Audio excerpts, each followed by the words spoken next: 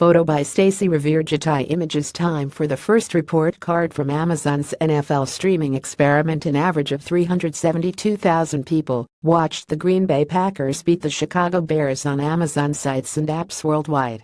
The two important comparisons for that number: 14.6 million people watched the game on conventional TV.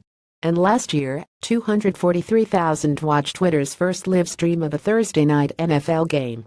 So what does that tell us? For starters, it underscores the idea that most people who want to watch football are happy to watch it on conventional TV, in this case CBS and the NFL Network, which we knew. The Twitter comparison is a little more interesting. Last year, Twitter made its NFL live stream available worldwide without requiring viewers to log into Twitter. But Amazon was only streaming to its Prime subscribers, a group that's estimated at about 85 million worldwide.